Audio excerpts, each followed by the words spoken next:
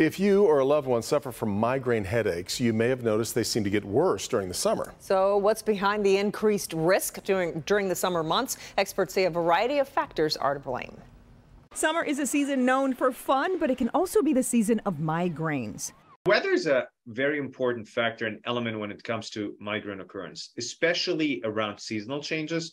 So as we're going from winter into spring into summer, you have significant barometric pressure change. Dr. Imad Estamalik is a headache specialist at the Cleveland Clinic.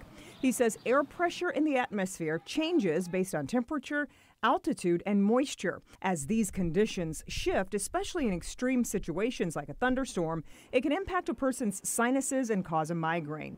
Dehydration is another major migraine trigger, and many people struggle to stay hydrated in the summer heat. Sun is another potential trigger. Wearing sunglasses or a hat can help, along with seeking shade when possible. Experts stress various treatment options are available, including medications, Botox, and lifestyle changes.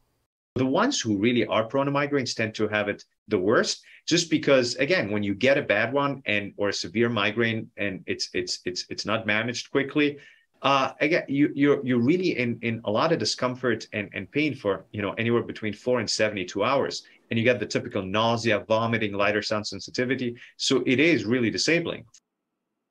That's right, and doctors say changes in your typical routine can also trigger a migraine. In the summer months, we tend to stay up a little bit later and eat at different times. The more consistent your schedule, the lower your risk for a migraine.